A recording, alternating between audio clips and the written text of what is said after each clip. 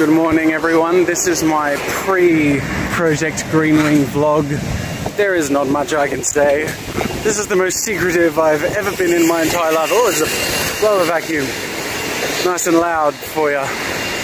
Anyway, yeah, I'm even filming in a way that you cannot see my geographic location. Because it's a secret and I can't give it away.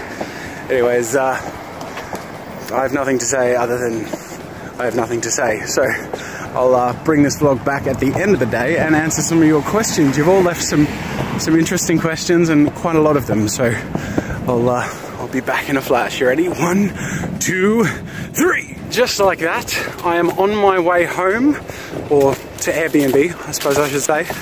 And that was just amazing. That was one of the coolest experiences ever, and I'm so excited for this project that I can't tell you anything about, but my God, if it all comes off, I look forward to telling you more about what Project GreenWing is and how it's all come together. But until that mystery is revealed, you shall live in darkness. Yeah, so I'm gonna get back, celebrate, I'll unwind tonight, have a couple of drinks, and I'll answer some of your questions, and hopefully I won't be in too messy a state to give decent answers. It's been some time since I've had steak and beer. So we have arrived back at the house. I've had beer and steak, and it's been a good evening. And half of a burger and chocolate. Yes. So I'm gonna gain all of my 10 kilos back. I'm also feeling very lazy and not like editing. So I'm gonna see how much of this we can do in one take. Okay. So we're just gonna ask a bunch of the questions that you guys have put forward, and I'll see what I can do. Brandon Nicholas says, how do you style your hair? Very carefully and thoughtfully, and with gel.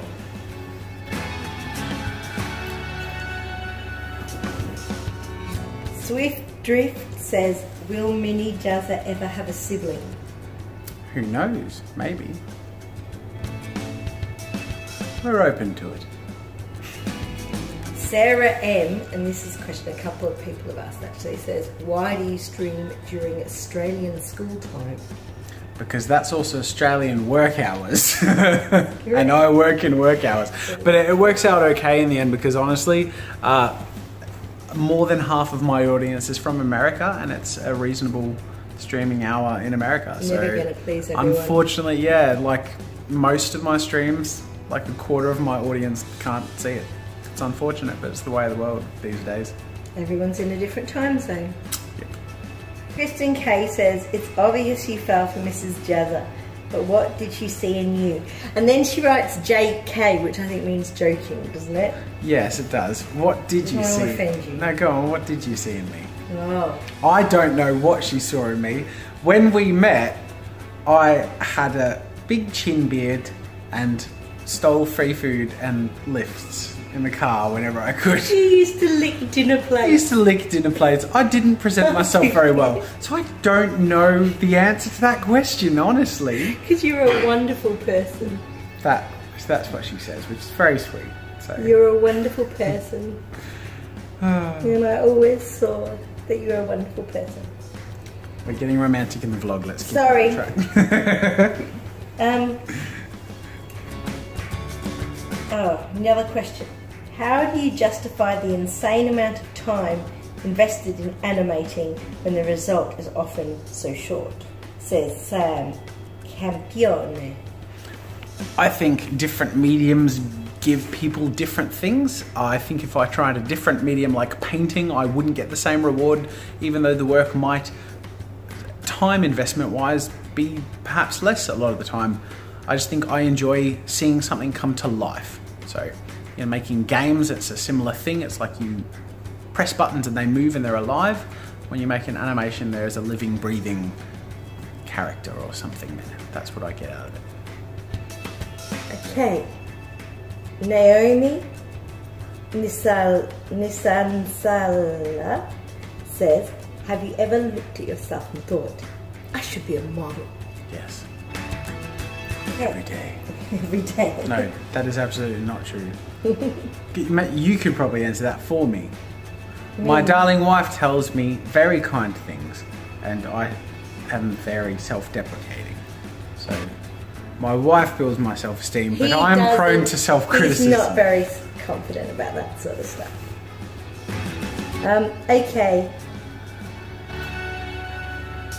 Hextechi says, do you still feel the pressure of having to improve your style? Yes, absolutely. I honestly, being completely upfront with you, many times a month don't feel good enough to be where I'm at, to be honest. And I talk to my wife about it sometimes. Doing the challenge of the month, I feel guilty that I'm nowhere near the skill level of these artists I'm giving first prizes to. I'm like, why are they entering my competition? You know, so, but it's nice to feel that way too, because it gives you somewhere to go. Okay. Lady French Horn. Oh, I like French Horns. Lady French Horn says, what is your favourite cartoon, past or present? Treasure Planet's an easily nostalgic one for me. Hold a place in my heart, so I'll have to say that one. XX Manu says, how does your wife handle a hubby who's currently working in the arts world? What advice could you give to possible pro designers and their spouses? How would you answer that? Be prepared to be poor. And she was. And is. For a while. And it's a roller coaster. Yeah, it is a roller coaster. It's up and down. It's very uncertain. There's several times a year we face the prospect of things going downhill very quickly, and we're always on top of it and we work very hard. But, you know, yeah, it's... Yeah, if you can make a living out of it, you're doing really, really well. And I was concerned about that for a long time. I was serious, especially having a baby. I was concerned about that. But we do make a living out of it, which is awesome. And once you get past that, he loves his job so much that he's very happy.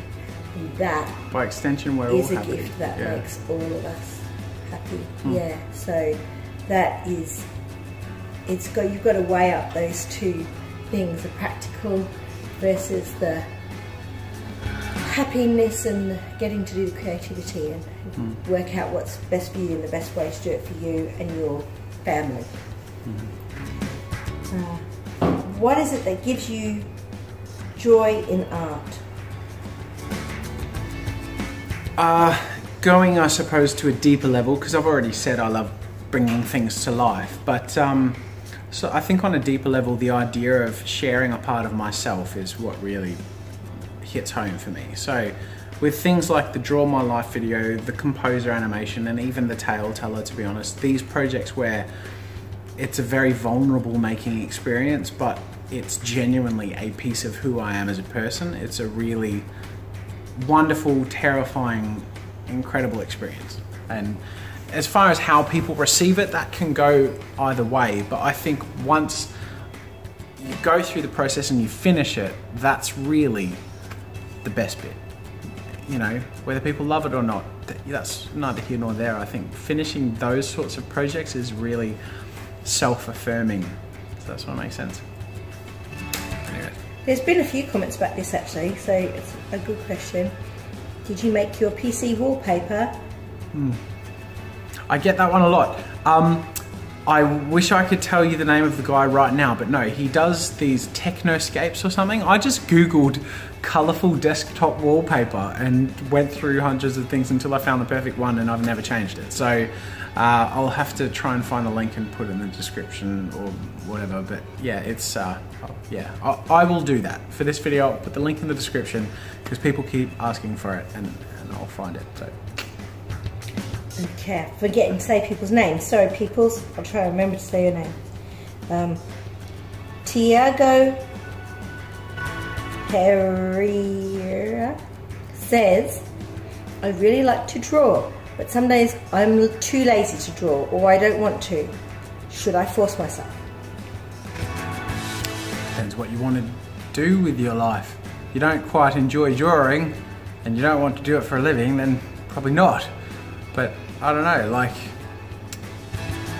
That's a tough one. It's sort of like, in the opposite sense, you might sort of say to yourself, would I force myself to study law if I felt pressured to do it and I thought that was the thing I should do? You know, like, I think the reality is you do what makes you happy. Also keep in balance what is realistic and reasonable to expect as far as having a balanced future and sustainable income and living goes. But yeah, it's sort of, it's a tricky personal question because it's different for everyone, you know. I don't think I answered anything, but it's a tricky one to answer. Yes, it is. We've answered that one already. Have you ever drawn yourself with boobs? Oh, yes. No. Have you? No. I have not seen that drawing. It's just looked far away from human eyes. You have not. I haven't. Okay, we've answered those ones too. What other YouTubers do you recommend to watch? Ooh, okay. As far as art YouTube goes, I think everyone has something really unique to offer, which is really special, and that's what I love about the YouTube art community. So, like, Will Terrell has this amazing character and aesthetic style. Mark Crilly has a technical proficiency that's somewhat unparalleled in the YouTube community. Bailey has an amazing ability to connect with her audience, Bailey J, I should mention, sorry, and a really aesthetically pretty style that's just really appealing to all ages. Saikra Yasan has just this sharp, amazing, modern and incredible ability to create art of all kinds. Like, there are so many art YouTubers who can just, it blows my mind. There are more that I could think of had I not had 4 beers tonight, but they're some of the first ones that come to mind that I really admire. Okay. Adsu says, do you feel like a secret agent when it comes to Project GreenWing? Yes. No, you hate it. You hate not telling. I hate not sharing it. Yeah, absolutely. I hate but it. I do feel like the secret agent thing in terms of, if I told you I'd have to kill you, like, there is this sense of like, I just can't let anything slip, and I'm very careful about that. But I really wish I could share something, but I can't. Who is your favourite? Oh, this is in too many consonants. In vicinity. Oh, too many consonants. Why did I choose to say that name? Who is your favourite stand-up comedian? Oh, Louis C.K. definitely. What was your favourite subject at school? Says Lucy J. I can say that. Close tie between visual arts and visual communication and design, and actually would, I think, go to VisCom, or visual communication and design, or graphic design, whatever you call it. It taught me the design process. It had a very modern approach to art from a design perspective, which I really enjoy. I loved the history of art and fine arts and the painting and the hands-on aspect of the other class, but the VisCom stuff, the digital and modern approach, was something I really attached myself to. The Hidden Village of Art asks, what's your favourite ice cream flavour? Pistachio. Is it? Yeah. Yeah. I would have lost that in a trivia question. Ooh. I wouldn't have known what to answer. Caitlin McCaggy? I shouldn't know how to pronounce that, so I'm sorry, Caitlin. Says, what do you think are the best first steps to working to become an independent full-time artist? The best first steps? Step 1, 5 years. Step 2, 3 years. Honestly, the best first steps to becoming an independent full-time artist are be ready for a long haul. It is a tough gig. I'm just going to be completely honest. And it took 10 years before I could even start to pay the bills. It's really tough. But if you can power through it, and if you can just crush it and smash it with social media, work hard, connect, be positive, have heart and integrity, and offer value, then you can absolutely make it. But the first step is to be ready for the long haul. We cut. Nah. Serious? I can't edit the longer clips, I'm sorry. At the moment we're at 12 minutes. we'll take a couple more, but yeah, this is one of our less refined vlogs. But right. it's okay. These people are committed at this point. Sorry, guys. They've spent like 8 minutes watching me take out the garbage. Sorry. It's true though. Okay.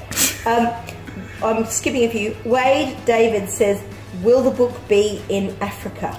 And I'm picking that question because a lot of people are asking different from different countries. Yeah. Look, at the core level, there's distribution in the UK, Canada, Australia, and America. But it's also going to be in online shops like Amazon. So if you can buy a book from the US Amazon website, then you can get it in South Africa or in Yugoslavia or whatever. And the answer is we're not really sure. We're not really sure. It's That's up to out the of our hands, publisher. but it's, as far as a physical book goes, going to be fairly accessible. And if you can buy other physical books from Amazon or you know, shops like that, then I'm sure, you know, these places do international shipping to some extent. I'm not sure to what extent. We're not sure if it's going to be in your country. We hope. Yeah, we really hope. Certainly do. This is a good, Best Iconic says, how do you get over being bored with a project if you've been working on it for a long time, like 3 years? That is tough. It can be very tough. You get bored, is the answer. You get bored. You just go, you just slog at it. And it comes in ebbs and flows, and you'll find that for 6 or 8 months at a time, you'll be bored, and you just power through it, and every now and then you'll be like, bam, oh, you'll strike gold, you'll see progress, something will happen, and the flow will come. But if it's a very long-term project, the ebb comes shortly after that too. MZ Caracosta says, what animals do you have, and would you be interested in getting another cat? I don't know if MZ is going to volunteer a cat. No. We do need to do an update on Max. Someone asked about Max the other day. Okay. The short story is Max is doing a lot better than we expected. We have no idea why. We have no idea why. But we'll cover that in a future vlog. But he's happy and healthy and fat now. So we'll talk about that in a future vlog. Yeah, we'll give Max some love and attention in the vlog. Genuinely have no idea. We thought he was, the vet said he was going to die. We thought he was very terminal. And who knows what situation he's in. We're not 100%, but he's a heck of a lot better than he was, because he was at death's door. No kidding. So slightly miraculous. But also we have two. As far as future pets, we have 2 pugs and a cat. I don't know where we stand. We don't plan on getting any new pets anytime soon. We have a happy little family at the moment. Okay. Did you ever, and this sort of relates to the question before, Kohai Chan says, did you ever have a problem with money and keeping a steady income when you first started in the profession, and do you still struggle with that now? We've sort of answered that, haven't we? I struggle less with, this is specifically about money, which is an interesting one, and I think it's worth addressing, because honestly, I did struggle with money more than I do now as far as my management of money goes. And one of the major things that's changed is I have my wonderful wife in my life who is a very wise person. I am not a wise person. And I a long time ago managed on, like, let's say when you do the type of work I do, you get paid in lumps and have empty times for unpredictable amounts of time. And this was at a period of time where I might have gotten $5,000 or $10,000 in a lump and then nothing for 4 to 8 months. He doesn't see the 4 to 8 months. I never saw the 4 to 8 months, so I'd have $8,000, so and I'd be like, "My God, I'm rich! I'll not a mulcher, but buttons." You did think. So I would, like, specifically. Sometimes I bought like music equipment that was like $800 that I really thought I needed, and then all of a sudden I'm eating brown rice for 6 months because I have no money and asking for money off family to try and pay the bills. You know, so. Put money aside, plan meticulously, buy economically if you're self-employed, unless you have some sort of predictability.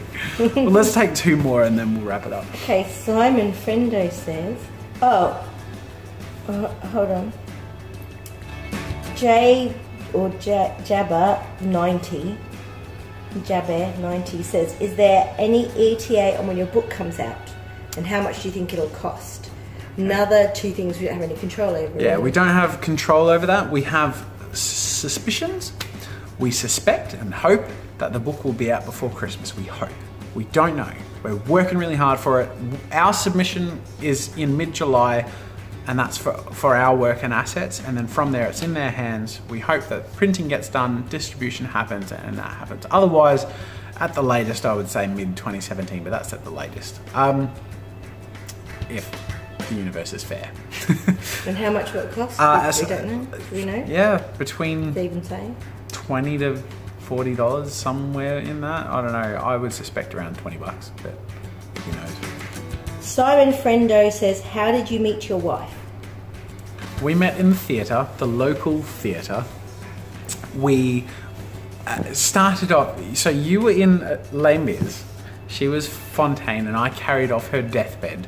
I was volunteering as backstage crew because I wanted to. That was my stage in the spotlight. I'd never been on stage before. I was crew. I was helping carry off her deathbed. I was dressed in black so no one could see me. I'm carrying off her deathbed, just like, look at all the people admiring my. I was very happy to be here. To carry off my prop. I'd never been on stage before, and I was a stagehand, but I loved it. And so I did that because I didn't get to audition, but then I auditioned the next year where I was in Guys and Dolls, and I got my first role, and I was the lead role, so it blew my mind. But my wife was the choreographer. A year later, we played opposite each other in Carmen the Musical. A year later, we played opposite each other in Joseph the Musical. So we actually, for years, were very close friends. And not too long after that, we started dating, and then we were married about 8 months later. So, yeah, we met on stage though, and yeah, that's where we became good friends, and then eventually fell in love. Do you want any more? I think that's a nice note to end on. Plus, we're 19 minutes in just on questions. I think you should. This is a long vlog. Maria, well, you can't miss this one ever. Okay. Maria. Because I want to know the answer. Shilda says, what would the world be like without llamas? Without llamas? I want to know that. Well, The Emperor's New Groove would have never been animated, and that would be a real loss for the... Connect it back to animation. Yeah. Well done. Obscure. Yeah. Good job. Thank you.